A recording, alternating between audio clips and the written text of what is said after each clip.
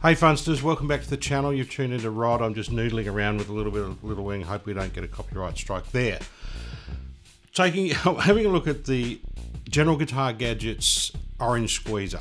Their take on the Dan Armstrong Orange Squeezer. A pedal from Yore. It's a one knob compressor. And I've got it paired with the Bluesbreaker General Guitar Gadgets. It's labelled as the Picasso drive, but it's a Bluesbreaker. Alright.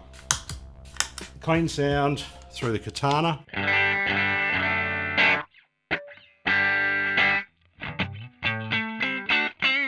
Very clean. One knob compression.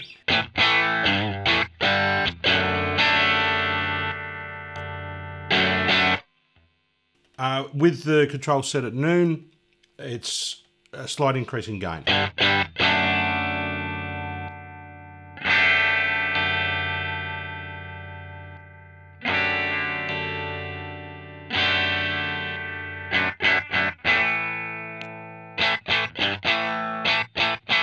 So that's sort of unity. I like to goose it a little bit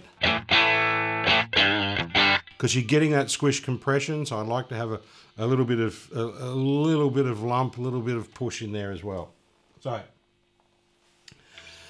it's one of those pedals I've found that is subtle. As a compressor, it's a little bit grainy, right? It's not pristine clean.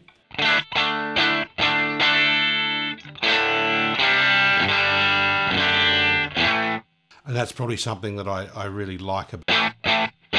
It's just got a little bit of graininess to it, which suits guitar. Now the original Dan Armstrong Orange Squeezer was just a little box, I think, with a jack on it. You'd plug it into your guitar and then plug your guitar into the output of it. Or you could plug it into your amplifier, similar.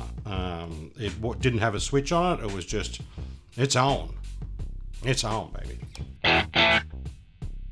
I found in situations, and this is on my rig board, if it's not on, I'm always wondering what's happened to my sound, what's missing. Oh, okay, put that on and okay, you're back. It's a feel thing. People, guys and girls who've used compression on their acts, you know what it feels like with your attack and the feedback you're actually getting between your instrument and your amplifier.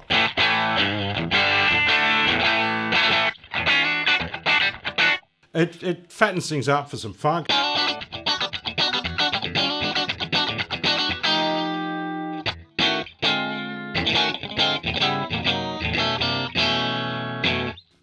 It's just cool. Paired with a Bluesbreaker. Oh, and gee, Amanda Keller. All right, here's the Bluesbreaker. Once again, the clean tone. And then Bluesbreaker. Yeah, it's good rocky bluesy tone. It can clean up. Put the Orange Squeezer before it and you get another level as well.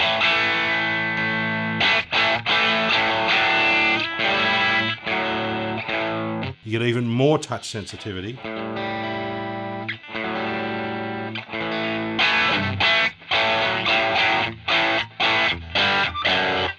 You don't lose that crunch, that Matt Preston crunch, by having this compressor in front, because it's got a little bit of grain to it.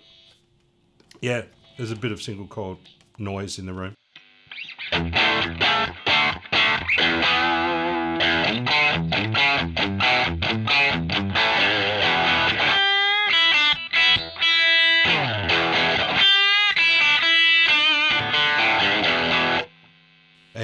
It can really spice up your rock tones.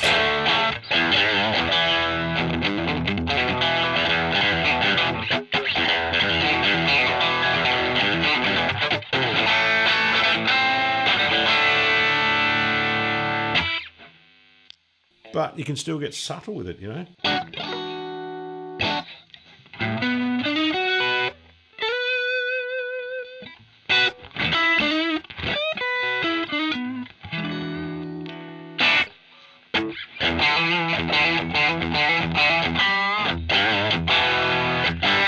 I just know that when I've got these two pedals paired together, I'm sort of home.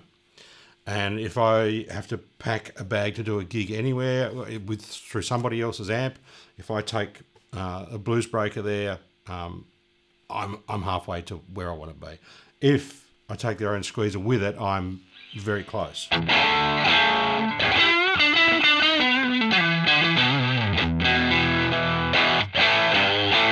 And they stack nicely with another drive section. So it's all about layering levels of gain. I generally have another two options. I'll have a distortion and a tube drive style pedal. So I do run a tube screamer with this setup as well. I generally have another option as well. It might be an OCD or a rat style distortion, something else to give you a harder edge. Let us know if you've tried any of JD Sleep's kits. I don't have any affiliation with General Guitar Gadgets. I've just built a number of kits over the years. Sorry, my graphics are deplorable. I did manage to paint this orange and get a felt tip texture and put OSQ on there for orange squeezer. That's about as far as it gets. Let us know if you've built any of General Guitar Gadgets kits. You can get them in the full complete kit form, put together, learn how to solder. Good. It's a good skill to have. Or you can buy just the PCBs and some components. You can buy the PCBs on their own and populate them entirely yourself. Let us know. Thanks for tuning in. We'll see you next time.